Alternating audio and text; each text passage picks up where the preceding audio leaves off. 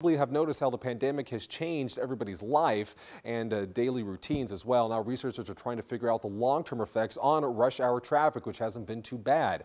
Our drive times in the morning have stayed pretty consistent, but maybe you've noticed more traffic in the afternoons. Let's connect the dots.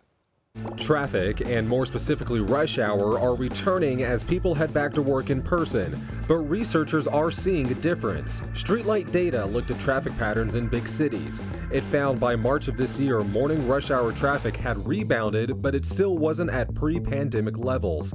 Instead, traffic built slowly throughout the day, culminating in a big afternoon rush. Researchers have some theories about this new pattern. They think people who continue to work from home are not necessarily staying at home. They're emerging in the afternoon to head to coffee shops, on-site meetings, or simply run errands. That can create a worse evening rush hour than its morning counterpart. All this is important to figure out as states and cities plan for the future. They need to know what projects to fund to ease traffic troubles. Some experts predict the post-pandemic workdays will be a mix, with some offices offering a hybrid of work from home and in person, which could make it even harder to predict what your commute will look like.